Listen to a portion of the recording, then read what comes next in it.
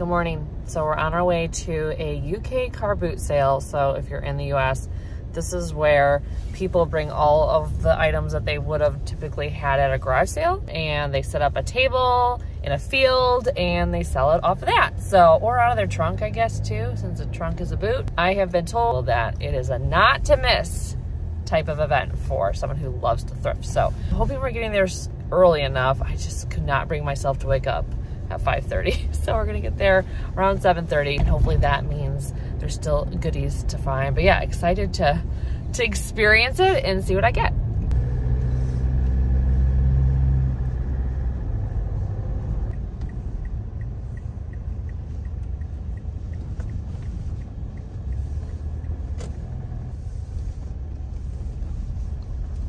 We arrived, and I just thought you guys would find it funny that it's 80p to get in, so that's roughly like 80 cents. So yeah, you wouldn't see admission prices like that in the States. Okay, so we're in, and very eclectic selection. So there's like food and flowers and like knockoffs and like dropped merchandise and very, very wild selection. Saw you in that corner with your dirty shoe. Then you put your apron on, and there's a long line waiting for you. What can I do for you? She said in front of my face, so I couldn't breathe. The sweet smile in your face, but I know that you're just trying to be nice to me. Okay, so I finally made a purchase. It's this little ceramic dude. I have no idea what it is. It kind of almost looks like it's tonala to me, but it doesn't have a marking on it. But it's 50 cents or 50p. But yeah, I think it's kind of fun. Stay by my side, no more feeling blue. You make things right, baby, I love you. Sitting on my table far, but my eyes can't fix that. They really made everything out of brass. The coal miner. It's too funny. All over you. And when you came up to me with a coffee in your hand, so I really see that you were meant for me, but I didn't have the guts to ask your IG. Daisy, Daisy, you gave me a hazy feeling lately. Can you stay with me, along with the sweetest latte you can do? Stay by my side, no more fear. We're back in the car, hopefully heading to breakfast because we're hungry. So sorry if it's bumpy. It is like the roads. Oh my gosh, the roads. So many curves. Anyways, that was an adventure. Oh my goodness. I definitely took the best footage for you guys because there was a lot of like fakes, like fake goods, a lot of like toiletry vendors, like selling like shampoos and deodorants. There was a lot of, yeah, just all sorts of random stuff, probably a lot of stolen stuff too. But yeah, it's definitely worth going to because I did find some things for really good prices. When I was going in and paying the change for the entrance fee, I asked the person to break a 10 to give me some pounds and some smaller like 50p coins, 50-cent coins. And luckily they agreed. I think they were just like, what is a weird American? And so I got some change, which was great because I think I probably only spent maybe 10 pounds like total. So that's really good. So luckily, and all of it was like 3 pounds or less, and some stuff was like 50 cents. So I'm glad I got that change. Otherwise I'd be having to ask them to like, can you break a 20? That would not have gone well. So yeah, can't wait to show you guys what I got. So as you can tell, I'm back in my studio, back home from my sourcing trip in Europe, and today I'm gonna share the haul from the car boot sale that I went to. So the footage that you just watched. So I want to like talk about car boot sales for just a second, because I know a lot of people are like not familiar with car boot sales, especially if you're in the States. Like, why do they exist? You know, what are they all about? What was the pricing like? So I want to like touch on that first. Okay, so the reason why people will go to a field and set up all their stuff to sell is because most of the people in the UK don't live in detached housing. So like, you know, in the States, here in the US, most of us have a standalone house that we live in. And in Europe, that's not typically the case. A lot of people live, you know, in apartments and flats and attached housing. And because of that, they don't have the driveways, the garages, or the front yards that are required to do like our version of garage sales. So car boot sales are essentially like the UK's version of garage sale. And the pricing is very, very similar, which is awesome. Sometimes even cheaper. So that part was amazing. So the pieces that I picked up are, I love them. They're very small, and that's because the cars in the UK are smaller than cars in the US, and most people don't have trucks. And so they don't have a lot of room in their tiny little cars to bring huge furniture pieces like we would typically get like a garage sale or what we do here, which is like, you know, you could get big items. So all the stuff that I got was small and compact because most of the stuff on the blankets that I was shopping was definitely small and compact. Okay, so now that you have a sense for what car boot sales are about and the pricing, I'm gonna jump right into all the pieces that I got. So the first thing I'm gonna show you is this beautiful original seascape painting. Yes, it's an original painting. I got it for £3, which is crazy. So that was an amazing score. It's definitely really old. It's signed here in the corner. So yeah, I thought that was really great. I still cannot believe when I asked, like, because a lot of stuff is not priced, and so I was like, well, how much is this? And she was like, £3. I was like, oh. Like, I thought, wow, that is amazing. So this definitely came home with me, and this will be available for sale. Okay, so the next piece I have to show you was an even better deal than the £3, if you can believe it. So this was only 50 cents, if you can believe it. So it is a lovely needlepoint of a thatched roof cottage. Is so cute, probably from the Cotswolds. I mean, look at the colors. It's in really good shape. It's already framed. Yeah, largely doesn't really have any stains on it, just a little bit of like grain from the fact that it is so old. I could not believe that she said 50 cents. So it was really funny, actually. So it was on like this blanket, and I said, oh, well, how much is that? And she goes, £1, 50 cents. And so like she second guessed herself, and I was like, I was already ready at £1, but it was only 50 cents. So I was like, woohoo! So yeah, so that was like a really good deal. So at this point in the day, I just like, I'm at like £3, 50 cents for two amazing pieces of wall art. So yeah, that was like, that made going to the car boot sale like already worth it in and of itself just for these two pieces. Most of the stuff was like displayed on tables. A few people had like bins to kind of sort through, which is sometimes my favorite because usually that means they're gonna give you a good deal. So in one of the sets of bins, I found this very cool mosaic tray. Now I love these. They're very mid-century. They used to be used as ashtrays. I've actually cleaned this guy up. It was very black in the middle. It still has a little bit of patina from the cigarettes back in the day. But yeah, I have never seen one that has just the green. Usually the tones are very much like the mid-century tones that I don't particularly love, which are like the oranges and the more like pea green, chartreusey colors. So I just loved how this was more hunter green and more like a sage green here. So I thought it was really pretty. So this will be available for sale. I just thought it was so cute. And then I also got a set. Now I'm just showing you two of them because actually I've already washed them and we're using them. We're eating off of them. So the rest are downstairs in my silverware drawer. But I love these soup spoons. I mean, if you're not eating soup with these, then you're not doing it right because they are so much easier to scoop all of the delicious goodies out of the broth. So anytime I see these, I tend to pick them up because they're so handy. You cannot have enough. And I just love the fact that they were pink and had this floral pattern on it. Usually they're plain or they're in blue. So the fact that they had pink, I thought was just really pretty. So there's a set of 6, so I had to grab them and I got this. So this was inside a bin. And so yeah, I was really excited to kind of hunt through that and find these gems in it. Okay, so everything in this haul is pretty mini. You're gonna be like, everything is small, Andy? And like I said earlier, most of the stuff that I picked up is small because most of the things displayed are not super big.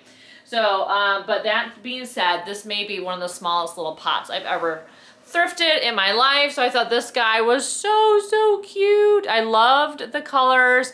It is stamped on the bottom. It's definitely like a mid-century piece.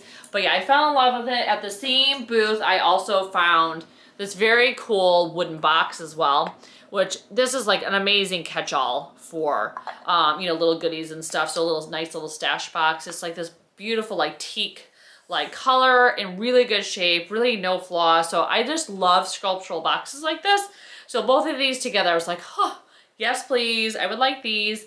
And this, I love the little nubbin thing on the top. But this on the back actually says where it was designed. So it was designed in Warwick, which is a town in the UK. Actually, Warwick has the most amazing intact castle, just as a FYI. So if you ever go to Europe and you want to see an extremely well-preserved castle, go to Warwick Castle in the Midlands and you will not be disappointed. So it was kind of exciting to know that this was like done in Warwick because it's a very cool place, and I actually had gone there recently prior to this to show my son like his first castle, and he was like, oh my god, you know, there's princesses here. And I'm like, there are princesses there, I guess.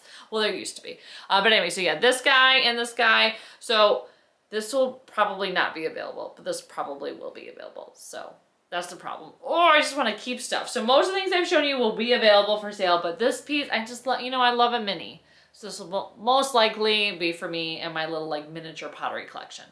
So something kind of funky I picked up is this like cat head.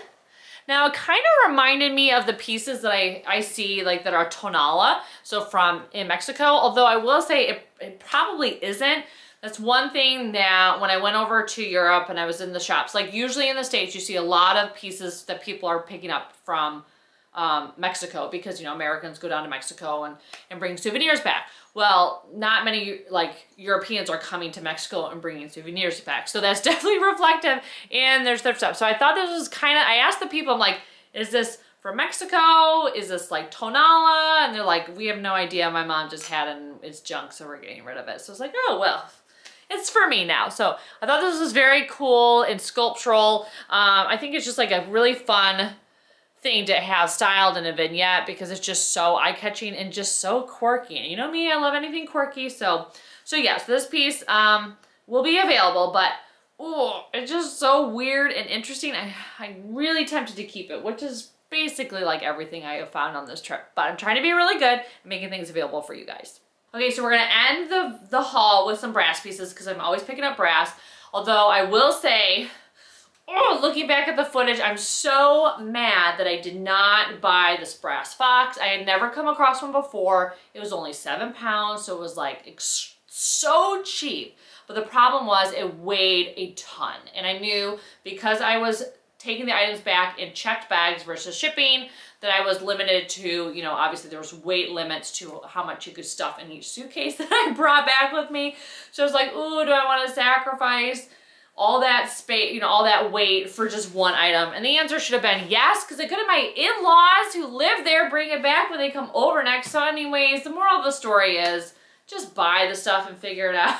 Because don't leave anything behind if you can, especially if you're not sourcing in Europe all the time like I wasn't. So anyways, that was me telling you, again, if you watch my channel, you know I go on these rants probably every few videos where I like have deep regrets not buying anything. So anyways, we'll get to the brass that I did pick up, which are these beautiful brass candle holders. They're very interesting. They're made in China. I just fell in love with them. Also, just FYI, the brass I'm showing you now and next, I've already pre-shined up. I'm going to a market soon, and so I did a massive brass cleaning day, and so everything that I have brass in my studio got to shine up. So these did too, so they did not come like this.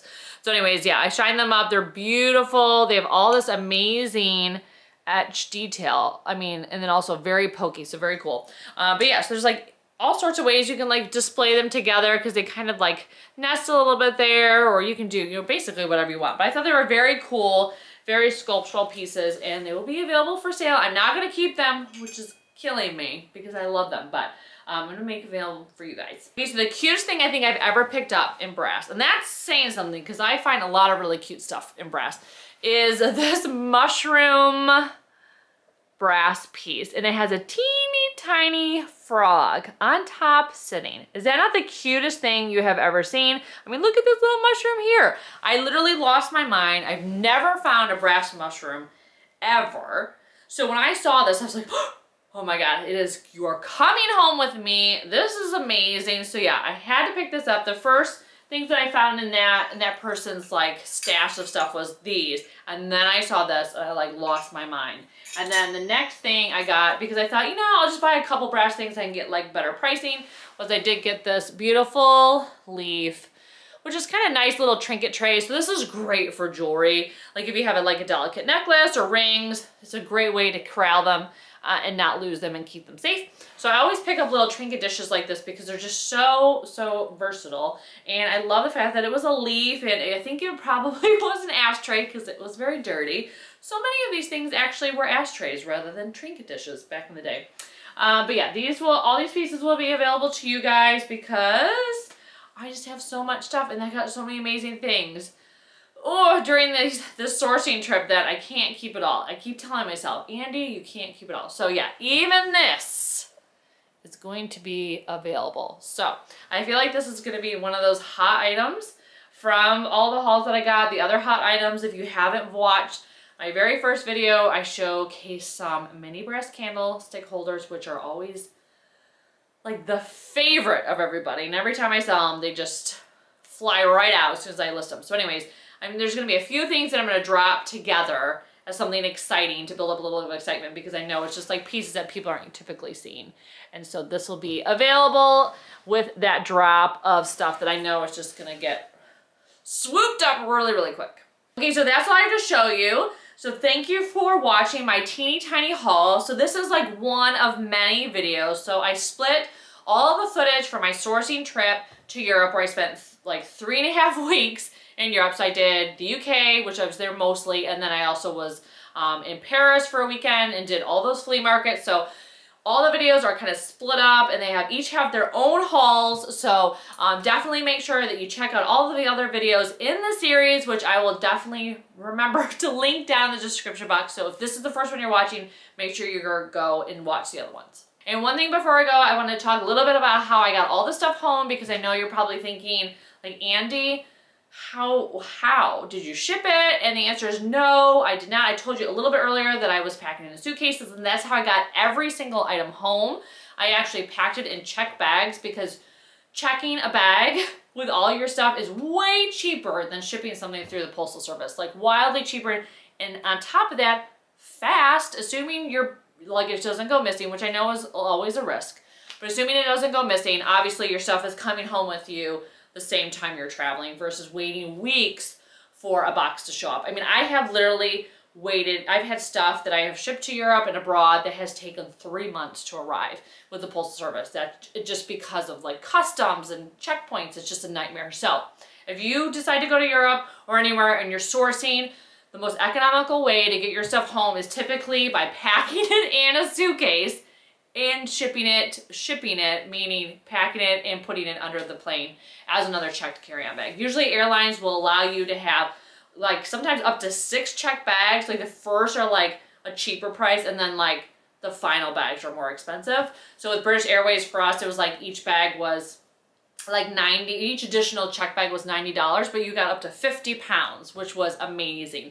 So $90 spread out, you know, with all this stuff made shipping it back so much more affordable, because a small package can cost you $90. So just as a FYI, that's how I got everything home, and everything came and nothing was broken. Everything came home perfect. So I'm gonna be giving you a tutorial later down the road on how I got all this stuff home, how I packed it all, and also my hacks and tips for getting things on the plane and not paying for check bags. So I have a lot of stuff to share with you soon. Okay, so that's all I have to show you and share with you today. Thank you so much for watching. You know, let me know in the comments what items from my tiny little haul were your favorite. And then if you're from the UK, I want to know what car boot sales are like for you and what your like best score was, because I'm like hooked on them now. Like anytime I go over, I'm going to go to a car boot sale because the prices were just way, way too good. If you're looking for more thrifting and decorating content between all my haul videos here on YouTube, make sure you check me out on YouTube and TikTok. Thanks again for watching, and I can't wait to see you in my next thrifting and decorating video. Take care!